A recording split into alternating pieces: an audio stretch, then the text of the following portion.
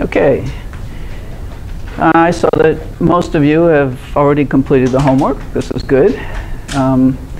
If you haven't, you need to do it.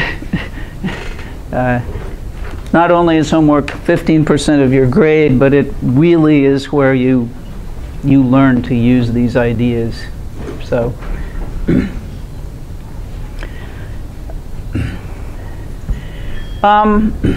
so today we're going to talk about momentum and change in momentum. We started talking about that last week. And oh, one other announcement before I forget. There will be a quiz on Thursday sometime during. It takes about 10 minutes. It'll be involving the stuff you've been working with.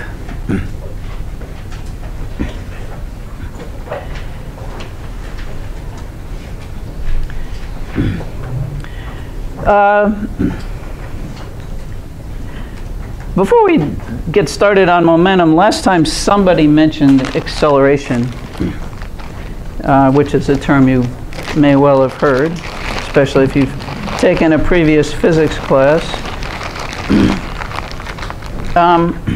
What is acceleration, and is it important?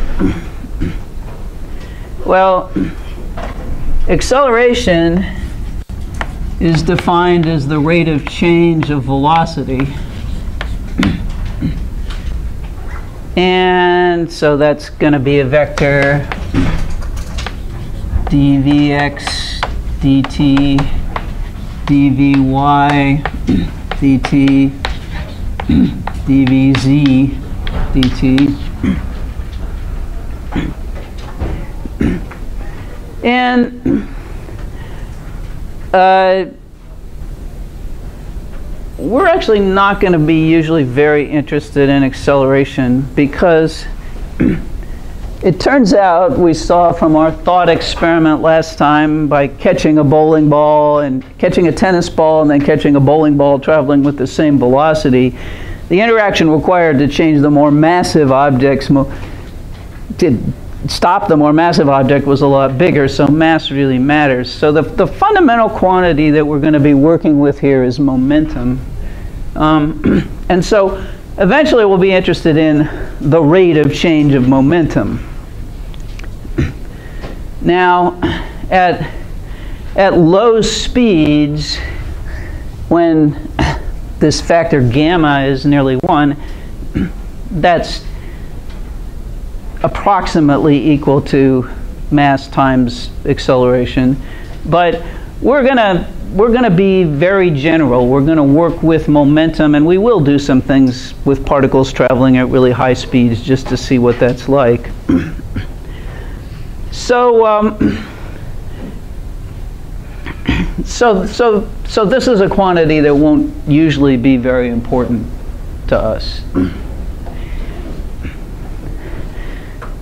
Now, momentum, we decided last time, which for reasons that almost nobody knows, I think, has the symbol p as a vector, and it's equal to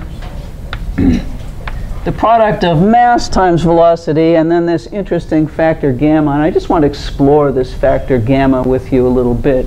Most of the time we're going to be working with things that are not traveling near the speed of light, but sometimes they will be. And gamma gets to be important when things are traveling near the speed of light. Now one number you should know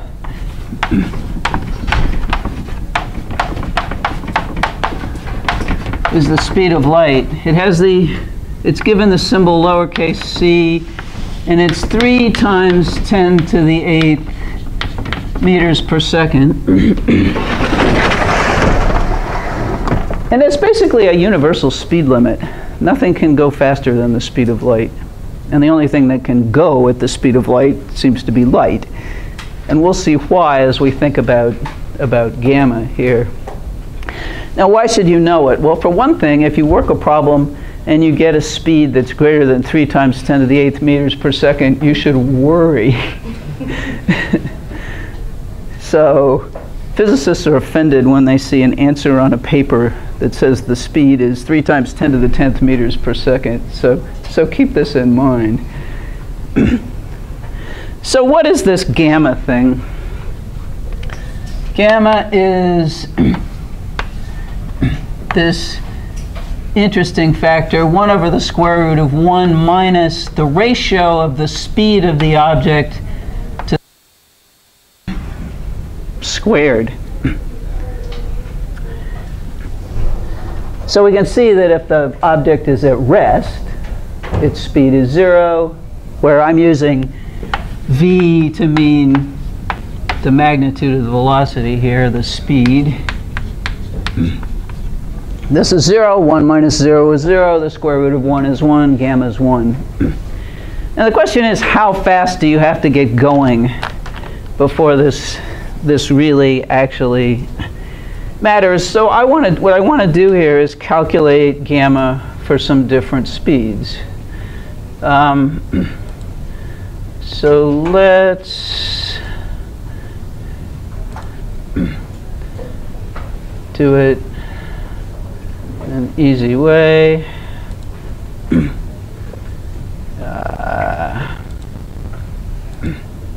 We'll calculate gamma. We'll call this program gamma. And what we'll do here is we'll have a variable n, and its value is 0, and we'll say the speed of light is 3 times 10 to the 8th.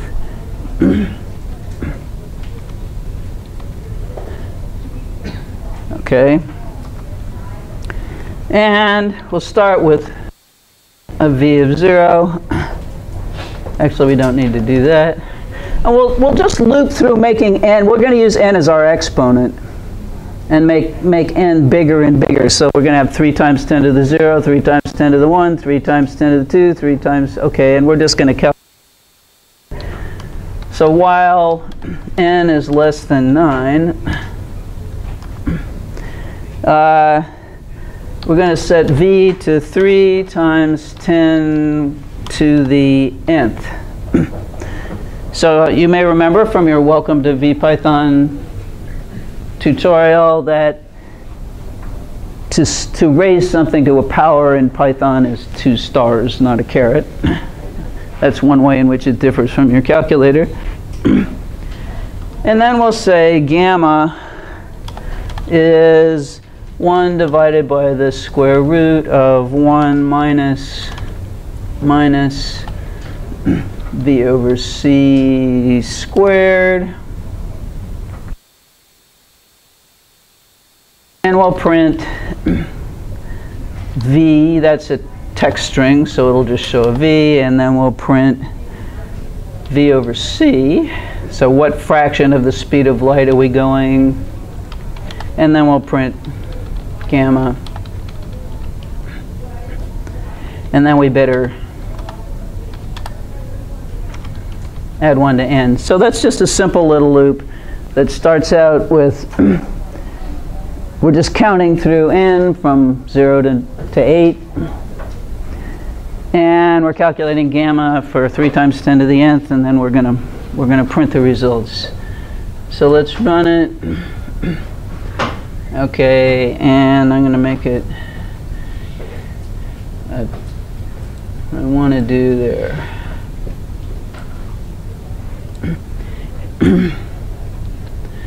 So when the speed is 3 meters per second, gamma is just 1. So when the speed is 30 meters per second, gamma still comes out to 1. When it's 300 meters per second and 3,000 meters per second and 30,000 and okay, we have to get up to 3 times 10 to the 6th meters per second before in our calculations gamma starts showing up as being not 1, and we might have to start worrying about its value. Now that's not out of the question, and that it's easy to get little particles like electrons moving that fast. We have some equipment here where we can do that. And 3 times 10 to the 7th meters per second, 3 times 10 to the 8th meters per second. Okay, we seem to be dividing by 0 here, because if that's 1, 1 minus 1 is 0, and that's infinity. And so that's not quite a good enough resolution. So let's add something to our program here. Let's say that we're just going to use the ratio of V over C. So we're going to start with a ratio of V over C of 0.9. And since I can't use a slash in a variable name, and then I'll say, while V over C is less than 0.99999, we'll calculate gamma here.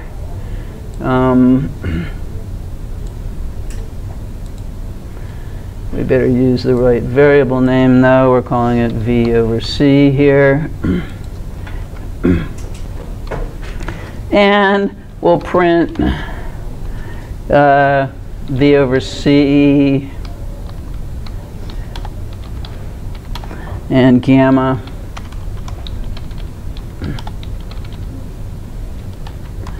And we'll add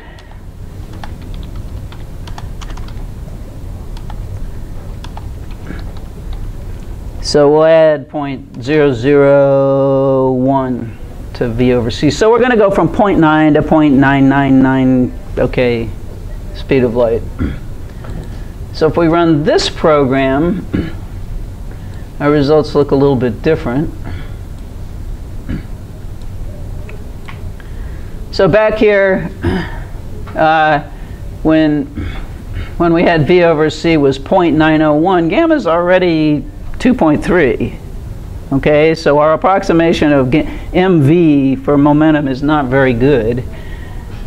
So and when we get up to 0.999, now the factor is a factor of 22, so we would be off by a factor of 22 in calculating the momentum of a fast-moving particle in an accelerator if we didn't actually take into account this value of gamma. And we can, in accelerators like the big one at CERN in Switzerland, we can get particles moving faster than that.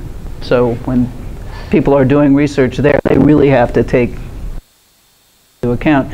This factor, this was predicted by Albert Einstein, but it's been verified by lots of experiments where we get particles moving fast enough that we can see that the force required to change their momentum is more than it would be if this wasn't right. So so we're going to be usually making the approximation that momentum is approximately mass times velocity as long as the speed is a lot less than the speed of light. And you can see you have to get up to a significant fraction of the speed of light before that starts to be incorrect. Now, you might not be used to making approximations in physics. You might think physics is exact. But in fact, we make approximations all the time. In fact, some numbers in physics that you may have worked with in a previous physics class, like the magnitude of the Earth's gravitational field near the Earth, 9.8. That's an approximation. That's not an exact number. And in fact, it varies depending on the local density of the Earth. And geologists go around measuring this number, measuring the Earth's gravitational field in order to find deposits of minerals or oil or whatever. So we're working with approximate numbers all the time. So it's not illegal. We're okay.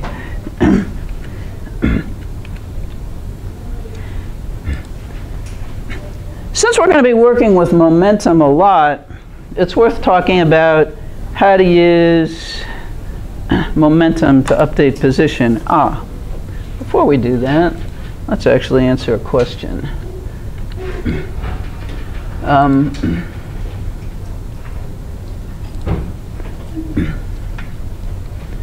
Okay, so think about the definition of momentum. And let's think about directions. What has to be true about the direction of an object's momentum and the direction of its velocity? So that's 3? 3. Why do we it has to be the same?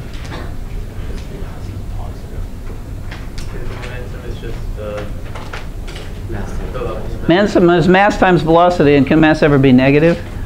No. So it's a scalar. We're multiplying by a scalar. It can make the magnitude of that vector bigger, but as long as it's positive, it can't change the direction. Good. All right.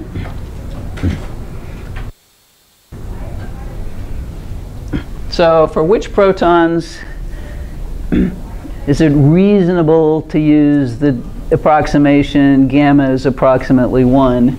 The first one's traveling 290 meters per second. The second is traveling 2.9 times 10 to the 6 meters per second, which is reasonably fast.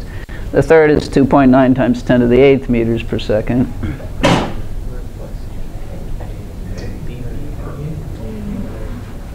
Okay, think about it for a second. Check with your neighbor.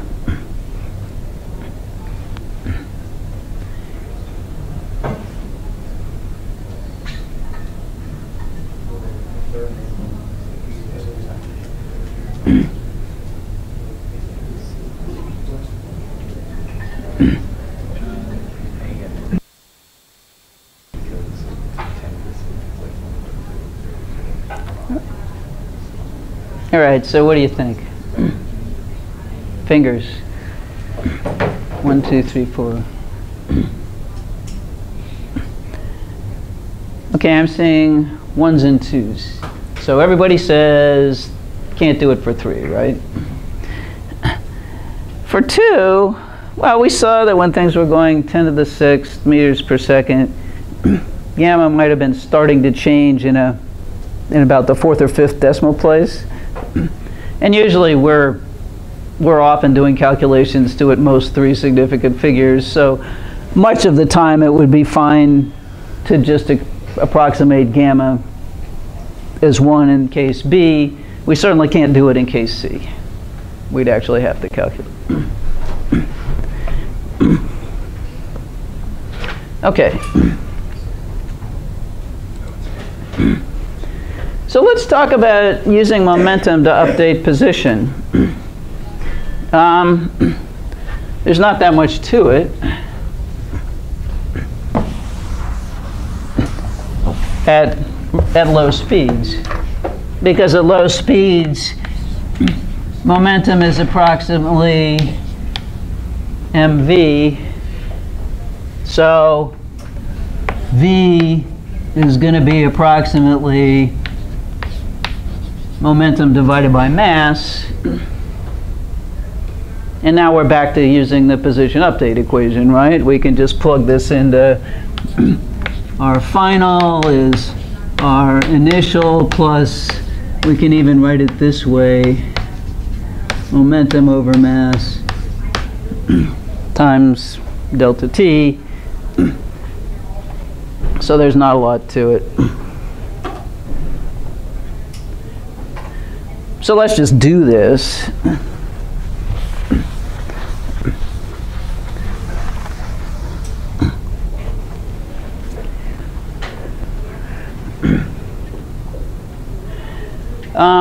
Let's say we have a 70-kilogram hockey player.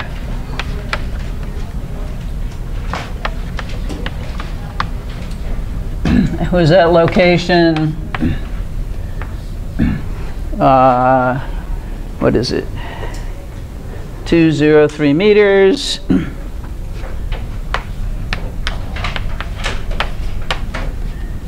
And with a momentum of, let me get this right, negative 210, 070.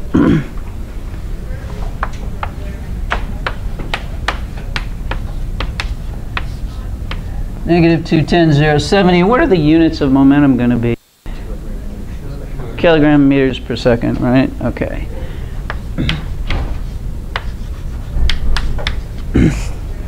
So where will he be if his momentum stays constant? Where will he be 2 seconds later?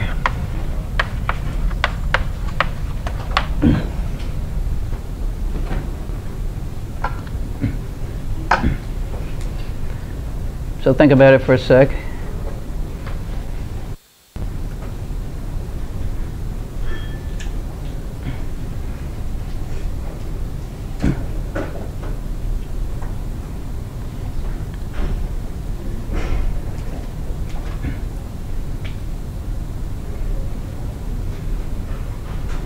So what do we do?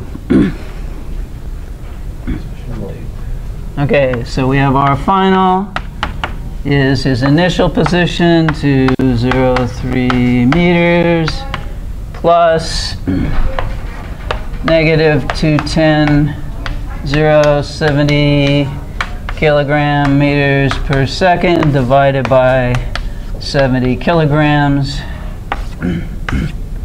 times 2 seconds. So this comes out to what?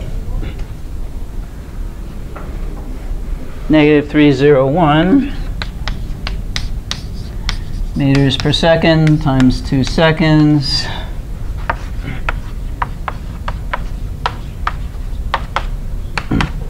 And so we get negative 1, 0, 4 meters. 1. Oh, that's times 2. So we have to multiply by 2. So 2 times 3 is negative 6.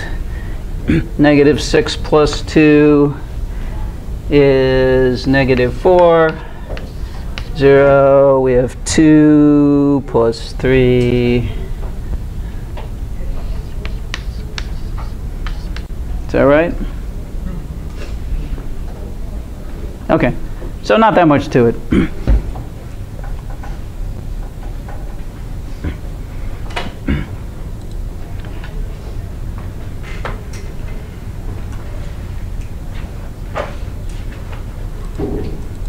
Okay, so we have a rock, mass 5.5 kilograms, traveling through outer space with a constant momentum of 0.06 kilogram meters per second. How far from its current location will it be in 10 seconds?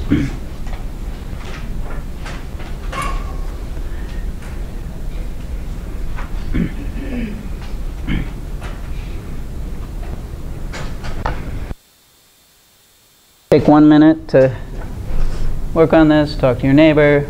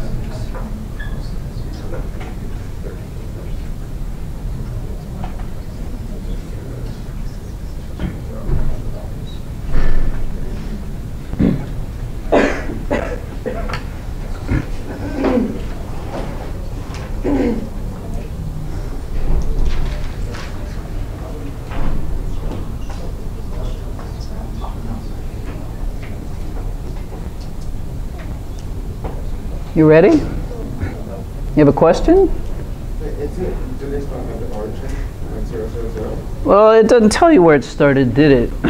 It just said how far away, where it is now.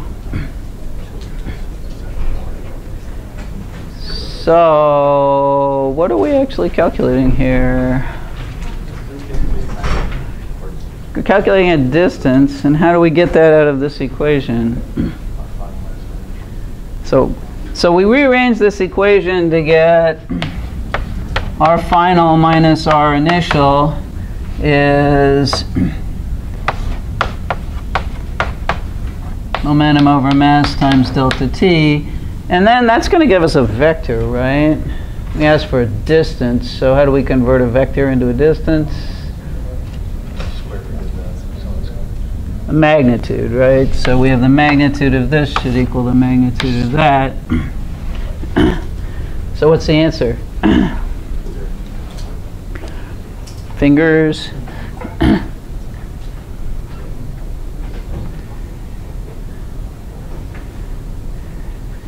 Okay, mostly 4. This is good. The answer is 4. Because 0.006 kilogram meters per second divided by 0.5 kilograms 0.012 meters per second, and after 12 seconds we've got, so the displacement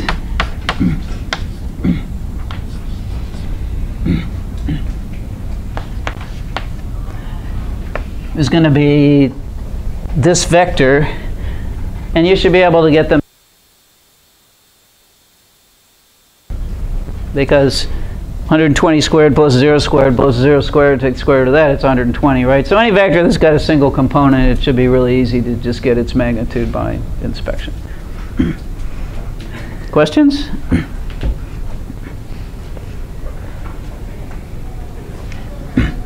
Now what we're really interested in is changes in momentum. So let's just remind ourselves, if you're driving a car that weighs 1,000 kilograms and you're going at 20 meters per second in the plus x direction, and then you make a 180-degree turn, so now you're going in the minus x direction, still at 20 meters per second. It's actually for the magnitude of the change of momentum of the car.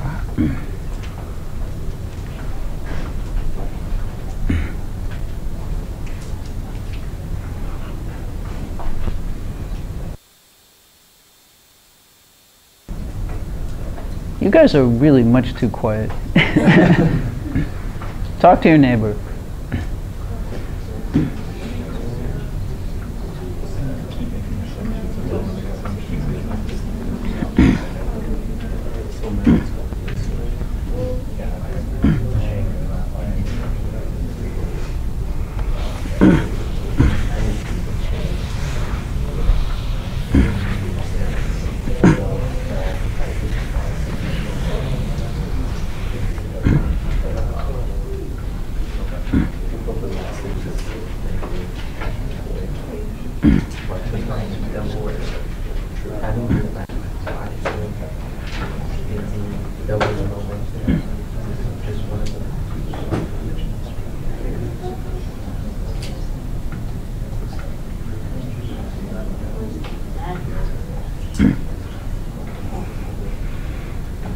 Again, we've got one-dimensional motion, so magnitudes are easy.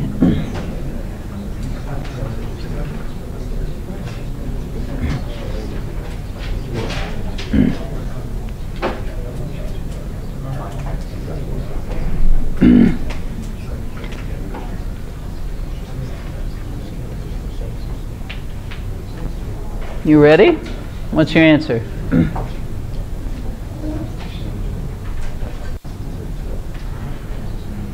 Okay, I'm seeing some people who are not committed. Come on, if you don't know, guess.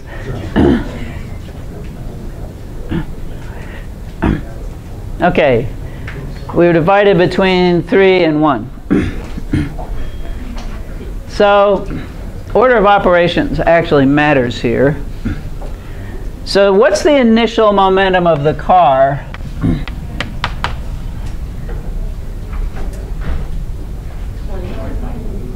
So it's going to be in the plus x direction, so it's going to be 20 times 1,000.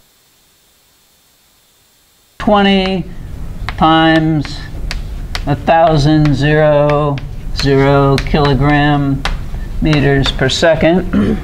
So that's 2 times 10 to the 4th, 0 kilogram meters per second. What's the final momentum? Okay, negative 2 times 10 to the 4, 0 kilogram meters per second. What's delta P? P final minus P initial.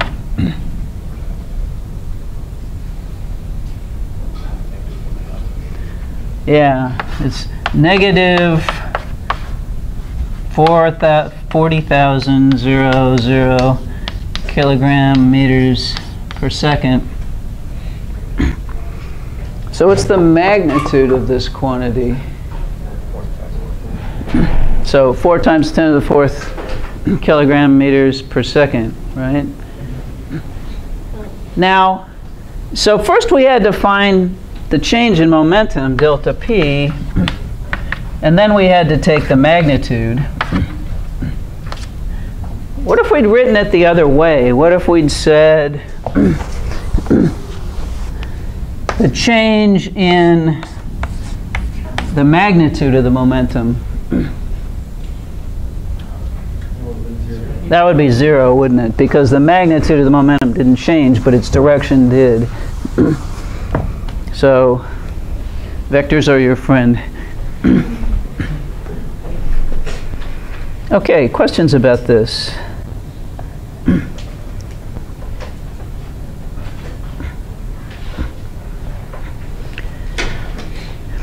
All right, so what we want to do is, our goal here, we're now getting to the most important idea in this whole course, actually. It's our first fundamental principle. It's the momentum principle. And what it does is relate changes in the motion of an object to interactions with the surroundings of the object. And we want to do this quantitatively. We saw Newton's first law, which said that an object continues to move at constant speed in a straight line, except to the extent it interacts with objects in its surroundings. Now we want to make that quantitative so we can make predictions, we can send rockets to the moon, we can do cool stuff. And so we have to do two things. We've quantified the thing that's changed by interactions, that's momentum. So momentum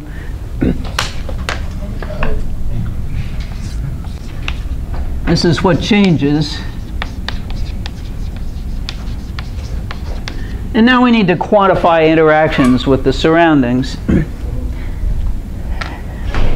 Now here we're starting to be careful about definitions of system and surroundings.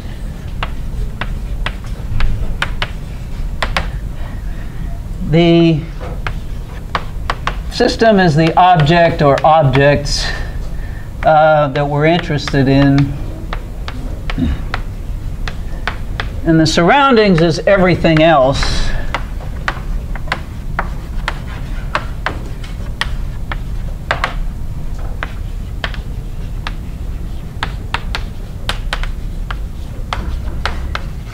And that may seem very simple, but it occasionally sort of reaches out to bite you when you're not careful to choose one thing as the system and then everything else in the surroundings. So that's something we're gonna be talking about. there are two ways. So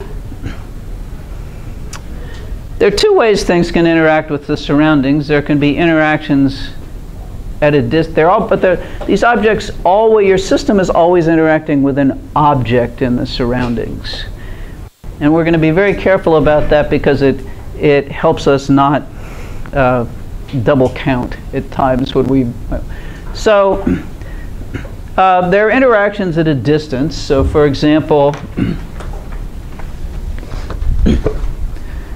what object is this ball interacting with at a distance? The Earth.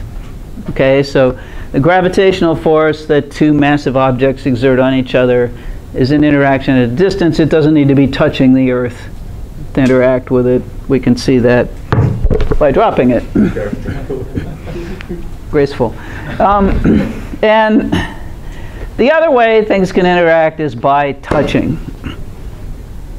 So if something's in contact with something, it's definitely interacting with it. Now typically this is actually usually really electric forces. So electric forces are another force that acts at a distance. Proton and electron are attracted to each other, and we'll talk a lot about that next semester. But it's the electrons in your fingers and the electrons in the surface of the ball that are interacting with each other here. But for right now, there's so many of them that it's hard to resolve, so we'll just talk about it as a contact force for the moment. And there aren't any other kinds. So if my hand is not touching that ball, then my hand is not interacting with the ball. And we'll see how this works out in a little bit. Now the way we quantify interactions is by the concept of force.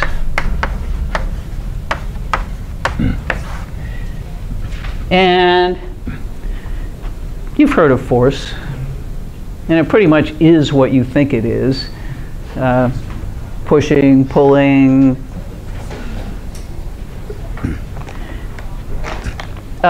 Force, how do we measure forces? Well, one way to calibrate it is to stretch a spring to see, because springs are very nice. If you exert a particular force, it stretches this far. If you exert twice the force, it stretches that far. So springs are just a nice measure of force. The units of force are newtons, named after our friend Isaac Newton. And do you think force is a vector or a scalar? It's going to be a vector, isn't it? Because it has a direction, has a magnitude and a direction. So force is a vector.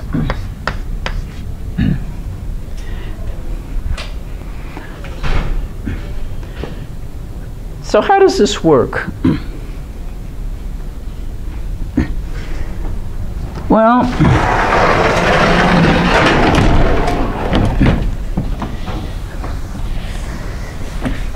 the relationship between force and change of momentum of a system is called the momentum principle.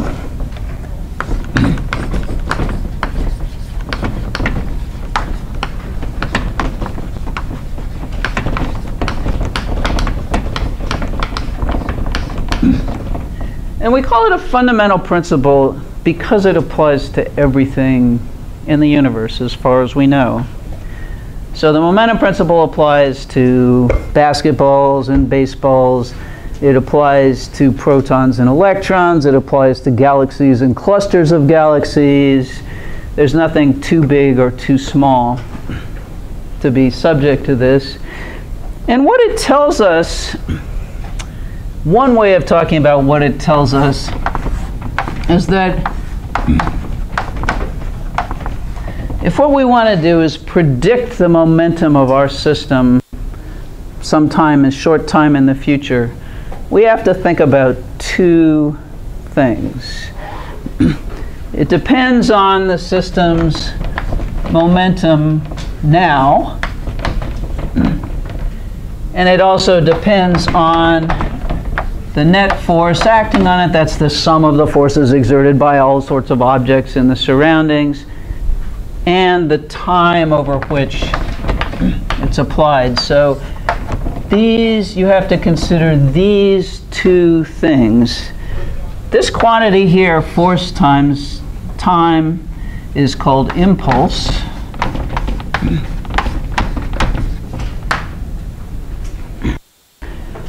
And this is a pretty simple relationship. When we get into trouble with it is if we forget one of these things. So we have a checklist of two things to think about every time we think about predicting the motion of some object. And the equation we use to predict the momentum of a system sometime in the future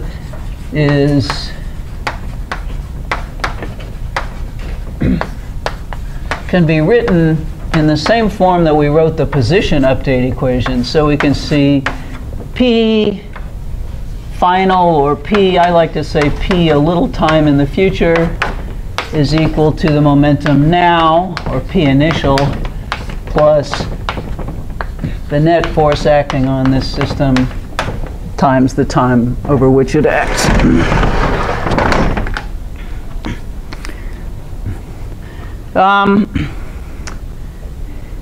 So let's see how this plays out in a somewhat interesting situation.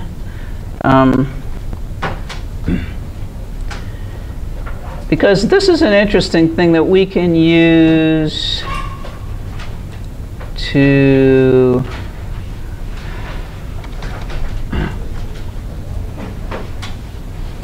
where is this?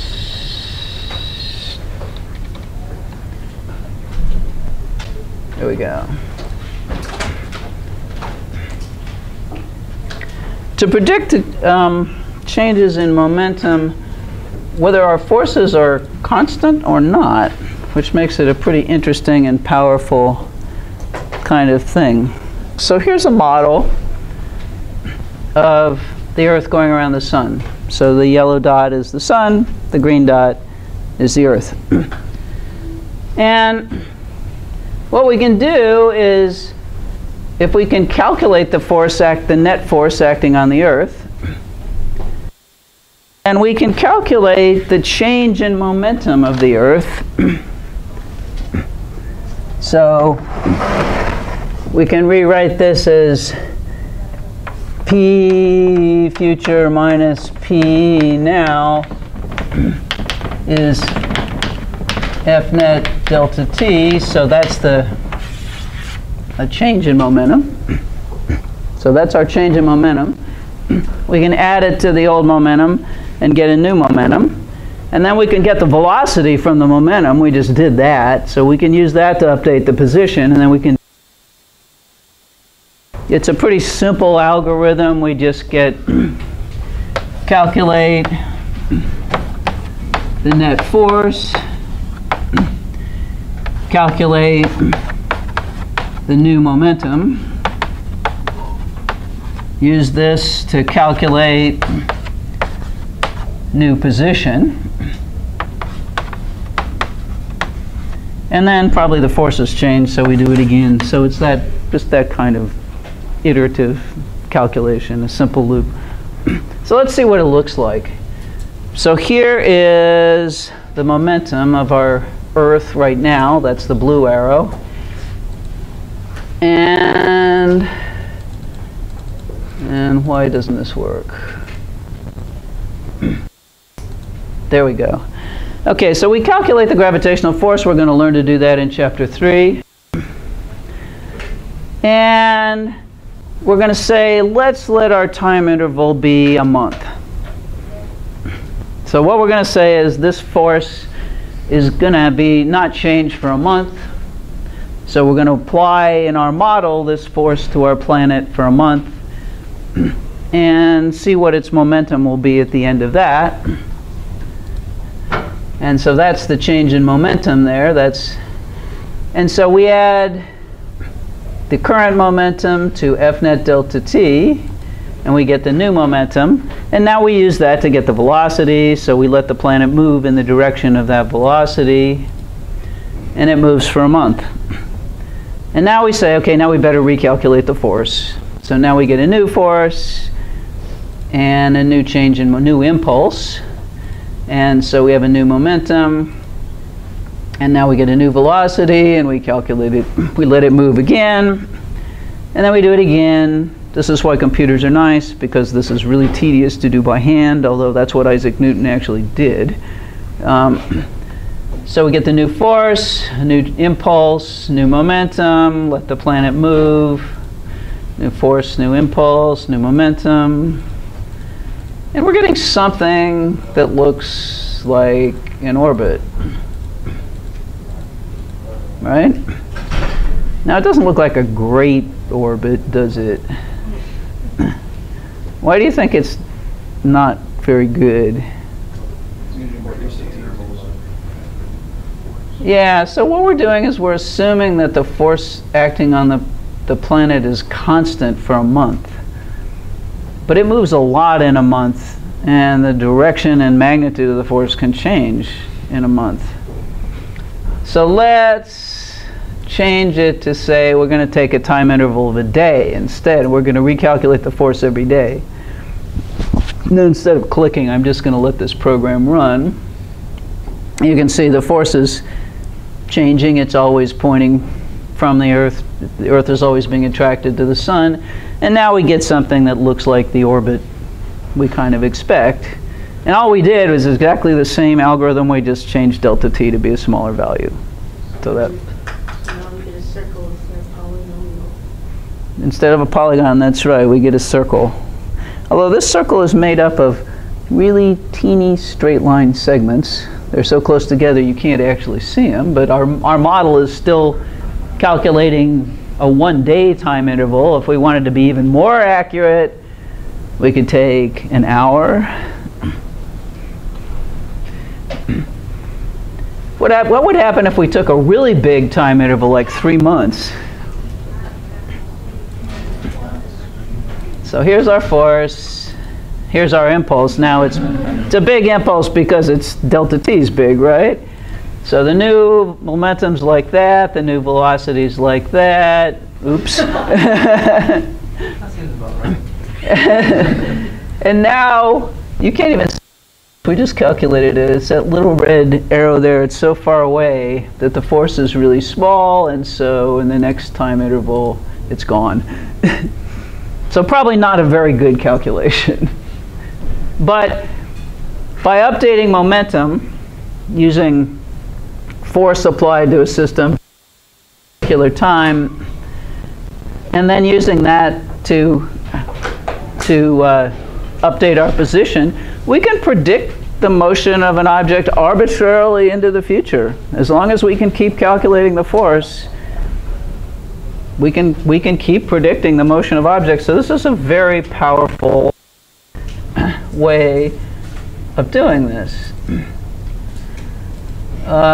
Okay, let's. So, in fact, it's so powerful that there's an interesting aspect of it. The current momentum of an object turns out to have the entire history of the object added up into it. So everything that ever interacted with the object is added up into the current momentum. So if you think about a tennis racket hitting a ball. So at time t0, the ball was at rest. You tossed it up in the air and you hit it just at the moment it was actually at rest. You exert a force. The racket exerts a force this way on the ball, and that gives it a certain momentum in that direction. Now at a time, a microsecond later, the tennis racket is still in contact with the ball. And it's still exerting a force, but now, as you move the racket, the ball has some momentum. The force by the impulse by the racket is in that direction. So that's going to add to the momentum of now and make it go in a slightly different direction a little bit later, different angle. The momentum of the ball is being changed by the racket still. And then finally, when the ball leaves the racket, the momentum of the ball at that instant is now the sum of all the impulses that the racket exerted on it. All those interactions have been added up and added up and added up into the current momentum. So we now have the entire history of what happened to the ball in its current momentum. Now, is the racket still interacting with the ball? Anymore, is it? But it doesn't need to, because the influence of the racket all got added up into that current momentum to make the ball go the way it's going now. So the entire history of the ball is added up into that momentum. This is good, because if we had to know all the previous things that happened to an object in order to predict what was going to happen in the future, that would be largely impossible. So it makes possible our prediction of motion of objects into the future, because their current momentum reflects everything that ever happened to them. So if I roll this ball this way and I bounce it a little better this time, and then I move it over here and I put it here and I spin it and whatnot, its current momentum reflects everything that just happened to it. And all we need to know is its current momentum. We don't need to know all the things that happened to it in the past. Okay, so what about directions? Let's think about directions. So here's a basketball that falls straight down, bounces up. What's the direction of the net impulse applied to the ball by the floor?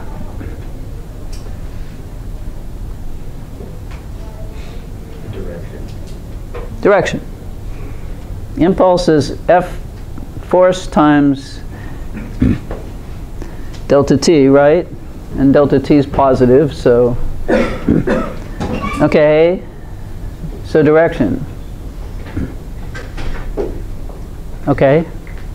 So everybody's saying up. The ball was going down. Now it's going up. So you just did a vector subtraction in your head, right? So remember that the change in momentum. Okay. Change in momentum. Let's try to calm it down a little here. Change in momentum is going to be final momentum minus initial momentum, and that's equal to net delta t. So we had initial momentum down, we had final momentum up, and the direction of p final minus p initial is up, right? So we draw from initial to final, that's the direction of delta p, so that's the direction of the impulse. So the direction of the change in momentum has to be the same as the direction of the net impulse. Okay, this is more interesting. An object goes along and then it interacts with something. Something exerts an impulse on it. So it was traveling this way, now it's traveling that way. What's the direction of the net impulse that acted on it? I recommend drawing it.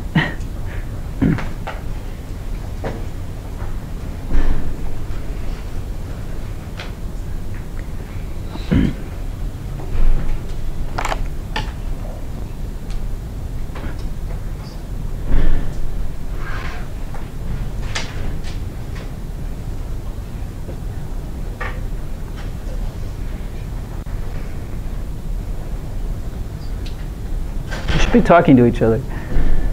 Think with your neighbor.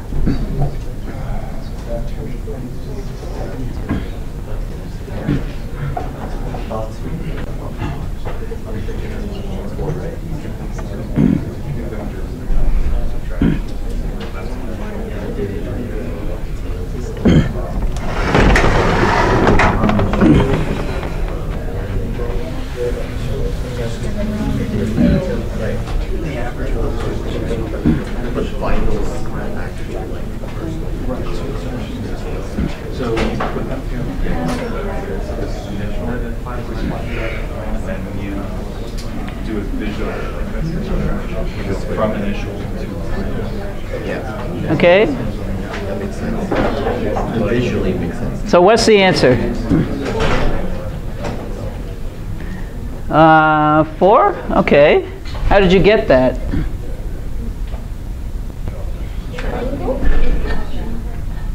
You subtracted vectors graphically by get the direction of delta p. So you had p final. We put the vectors tail to tail to subtract them, even if they're not originally. And then we draw from final to initial, so that's delta p, and we know the direction of delta p is the same as the direction of the net impulse. So that's got to be the direction. You just said draw from final to initial. Well, I meant draw from initial to final, so thank you. Appreciate it if you correct mistakes like that, because sometimes my brain is on the next thing I want to say, and so it's a good thing. It's not impolite. All right.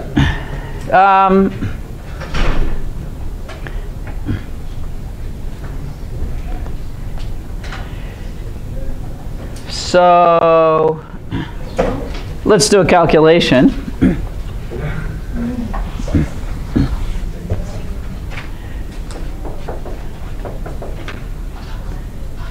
So we have a baseball.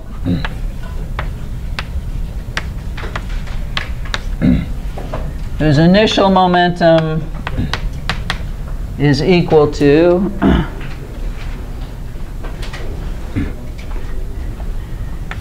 0.003 kilogram meters per second.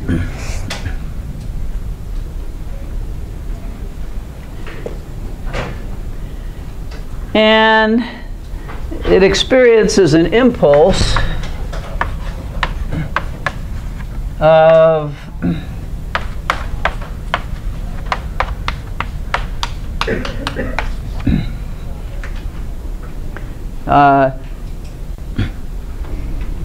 -2, -4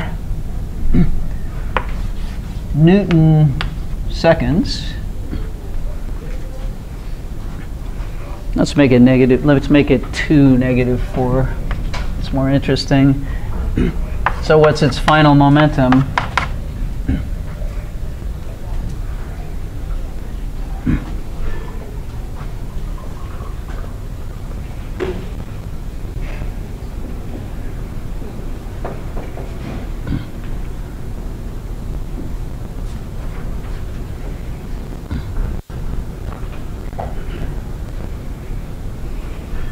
What's its final momentum?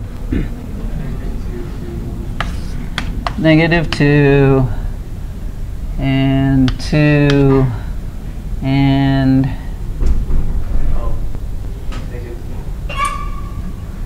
-1 kilogram meters per second. Now there's a problem here because these units are Newton seconds and this unit is kilogram meters per second. So what must a Newton be equal to? So if we have newtons times seconds is kilograms times meters per second, then a Newton must be equal to kilograms times meters over seconds squared. So in our fundamental SI units, that's what a Newton adds up to. Suppose I had given you P final and P initial. Could you have calculated the net impulse? Yeah, okay. So not that much to it in these one-step things.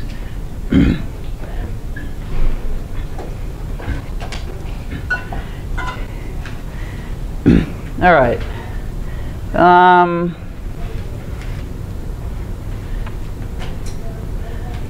Okay, we've done those. So here's, just before it hits a wall, a tennis ball's momentum is 0, 0, negative 1.5 kilogram meters per second. Just after rebounding from the wall, its momentum is 0, 0, 1.5 kilogram meters per second. What was the net impulse applied by the wall? 1 minute. I want to see everybody answering this one. Talk to your neighbor.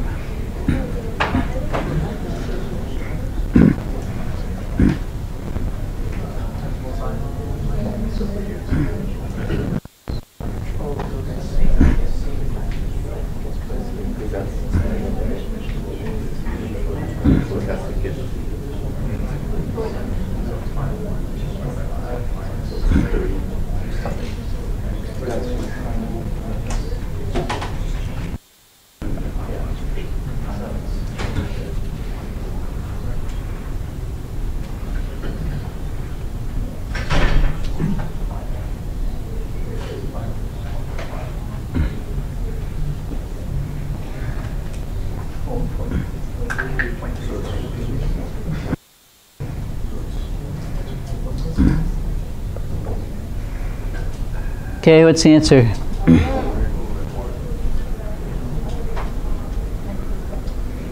Okay, because it was going in the minus z direction, minus z direction. It hit the wall. It bounced back. The impulse must have been in the plus z direction, and it's okay. All right, you guys are hard to trap here.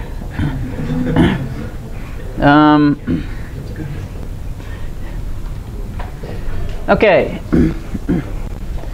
You want to push a book across a table in such a way that its momentum stays constant. The book's already moving.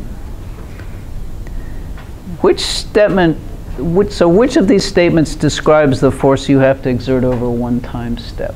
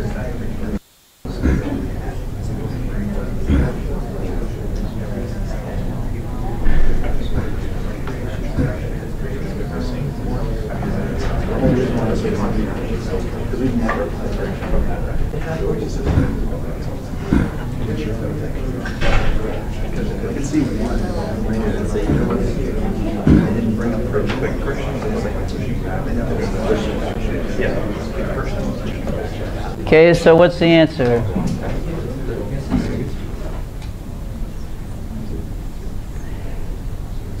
Okay, so I see a mixture of answers.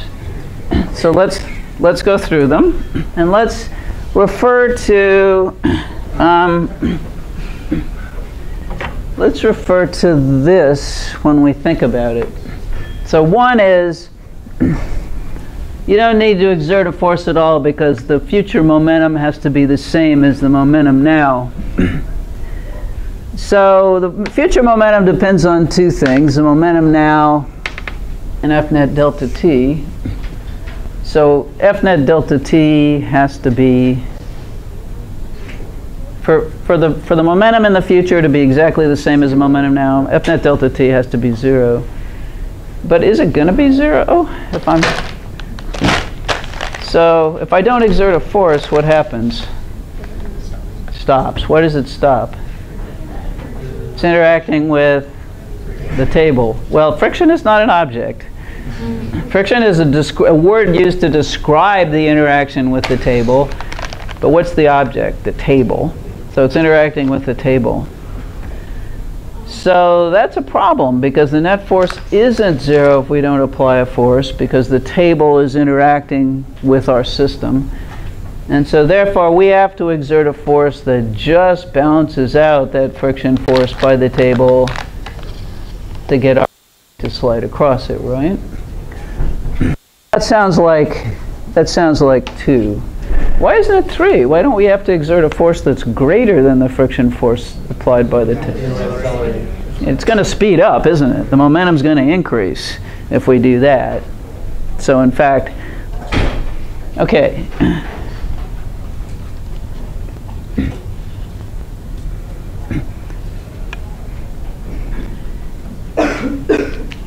We drop a feather. It falls to the ground at constant speed. Okay, so it's not a very good feather. But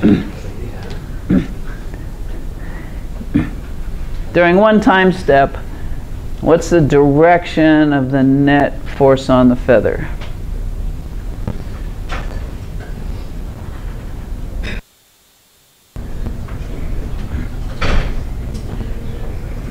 Okay, talk to each other for a minute.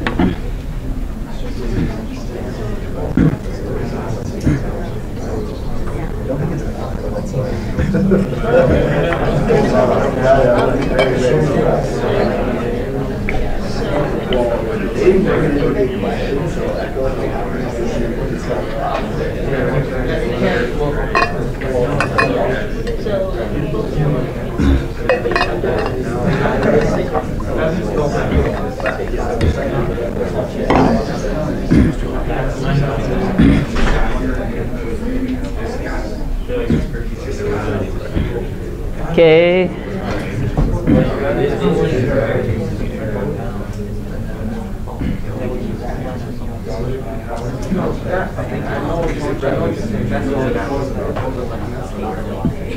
Okay, so 1, 2, 3. How many fingers? Okay, I'm seeing 1s, I'm seeing 3s, I'm seeing 2s. Well, we have some votes for everything. Okay, so let's go back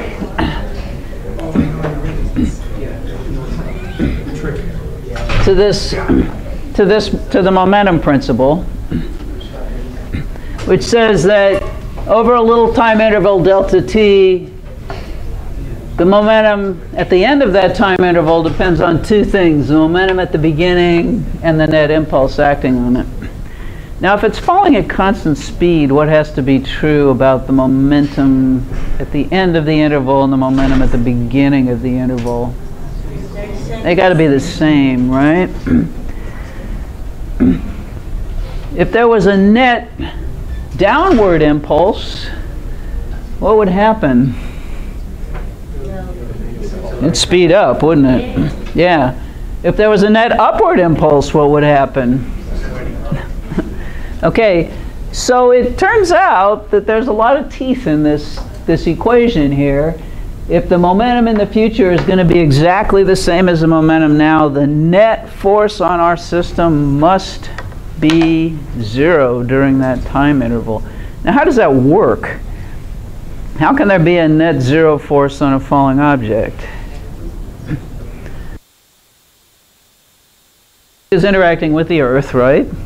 What else is it interacting with? Is any air is touching it, right? So that's a contact interaction. And we know that that force is a very interesting one because it depends on the shape of the object. So if I crumple this up and make it as much like a point particle as I can, it falls very differently than it did when it had a lot of surface in contact with the air. So that's a pretty complicated interaction, and yet we're able to deduce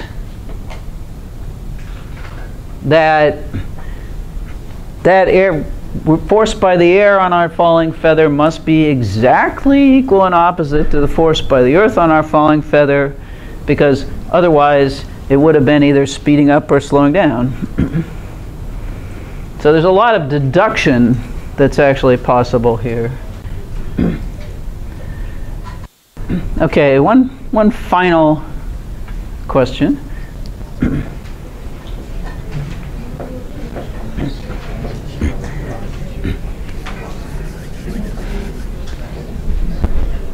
I'm not going to kick the basketball, but you can imagine kicking the basketball.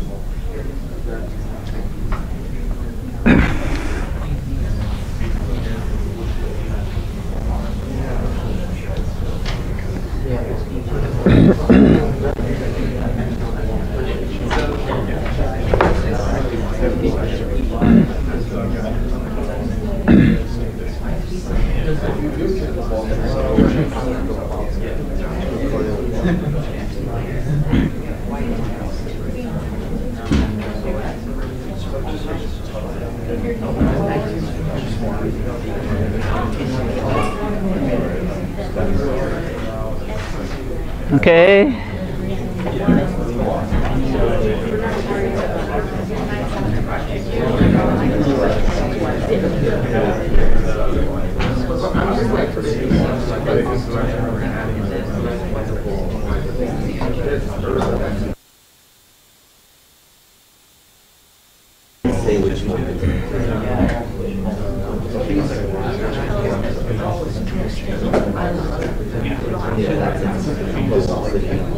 Okay, so let's.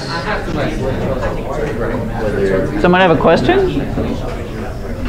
All right, what do you think the answer is? Okay, I'm seeing 4s, a lot of 4s, and a lot of 2s. Okay, so how do we decide whether it's px and py or just py? So let's go back to our fundamental equation that says the momentum a short time in the future is equal to the momentum now plus F net delta t. Now this is a vector equation, right? So this is really a very compact way of writing 3 equations. So we would write px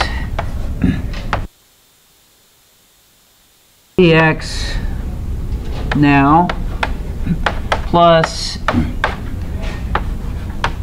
F net x delta t.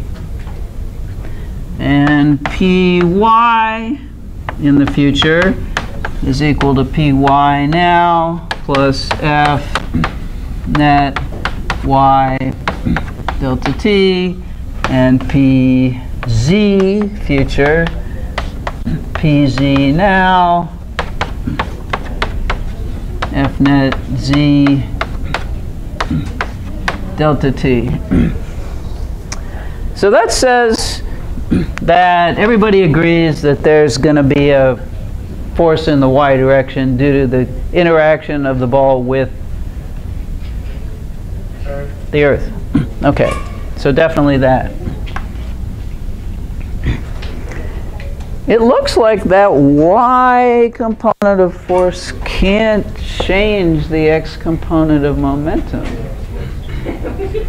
Again, we have these 3 completely independent equations here.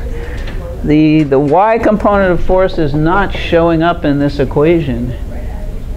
So this is pretty profound. It says that a force in the y direction can only affect the component of momentum in the y direction. It can't change the momentum in the x direction. Because since we're assuming that air resistance is negligible, which is a good assumption at low speeds. It's not a good assumption as you get going faster, which you've probably experienced by either skating really fast or riding a bike down a hill or something. You feel the wind in your face the faster you go.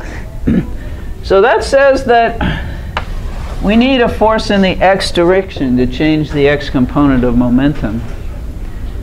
And if we don't have one, it's going to be constant. So in fact, the force by the Earth in the minus y direction can't change the x component of this object's momentum. So there's a lot of information packed into these very compact equations. So is it 2? The answer is indeed 2. Okay, this afternoon we're going to practice changing momentum, this kind of thing.